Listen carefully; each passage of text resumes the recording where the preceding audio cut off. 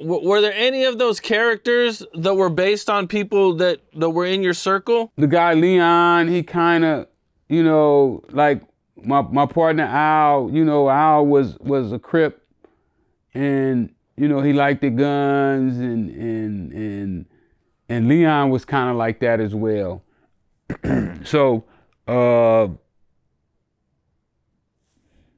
maybe that. It's hard for me to remember, right? Because I only watched like maybe 1.5 seasons, and I honestly can't remember much. But I saw plots in the story where it was one way in my story, but they flipped it a little bit to make it similar, but not the same. Gotcha. What those were right now, I really couldn't. I couldn't explain that to you right now because I don't remember. You know, it was hard for me to watch the show, man. I mean, I really don't see how people felt so highly about the show. You know, I don't know. I just don't see it. You know, it doesn't resonate with me. You know, why people liked it so much. Other than the violence and you know, I know people are fascinated with drug dealers, but other than those are the only two elements that I saw in the show that really would have made me want to watch it. You know, I don't like watching cartoons.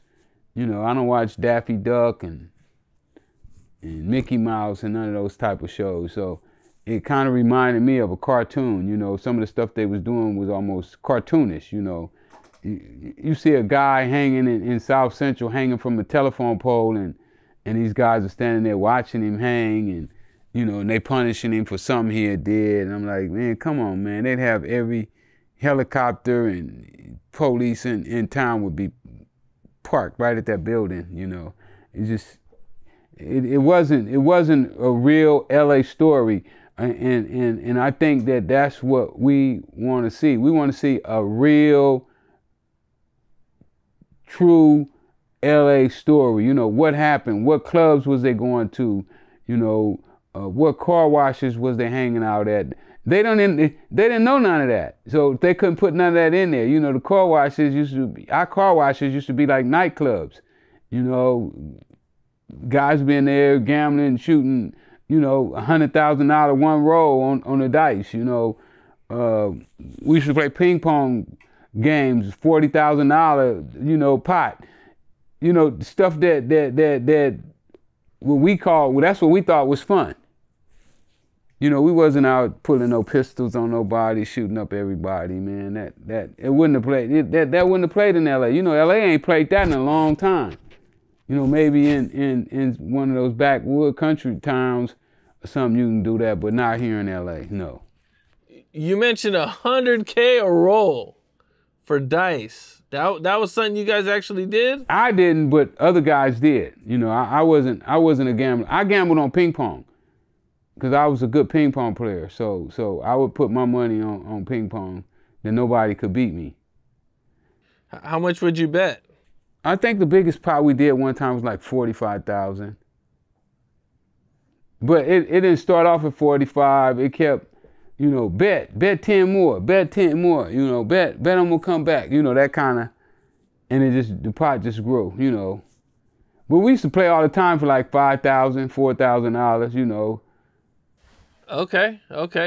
You know, one thing that happened in the show was the dude Franklin, he took a couple really big losses. Like one time a guy took off with like $5 million. Then, you know, the CIA guy stole $73 million. Is there anything that happened similar to that in your real story? No. Never. Is there any big I losses never had that you took? $75 million. What happened? I said I never had $75 million. They play with some big numbers. Yeah,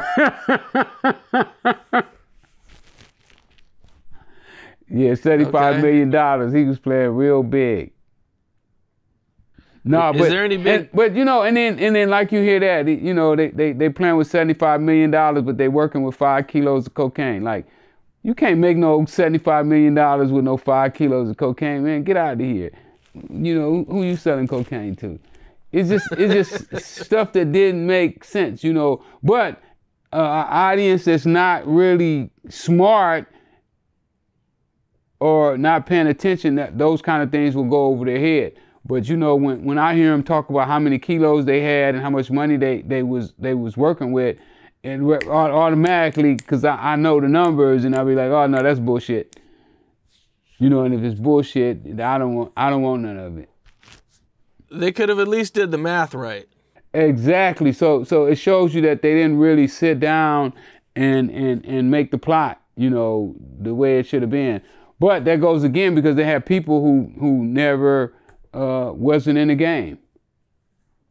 You know. Well, were there any big losses that you took when you were selling? Well, I took a lot of losses. You know, I used to get dope out on credit. So, you know, people would run off all the time.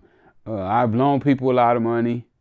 But nothing like that there. My biggest loss was $600,000 that I loaned somebody. Wow, you loaned somebody 600 grand? Damn. Yep. How'd you loan it to him? Like just for drugs, or what was it for? No. This was Otis Smith when he was doing Anita Baker's album. That's right. I did see that you pretty much funded her first album. Yep. Never got nothing in return? Nothing in return. Well, what happened is she jumped the label. Apparently, Otis wasn't paying her either. Otis just didn't pay. But that whole little incident is one of the reasons that I believe it was the reason that stopped me from being the king of hip hop. Without that happening, I probably would have wound up being the king of hip hop, because I was tampering with rap music back then as well. And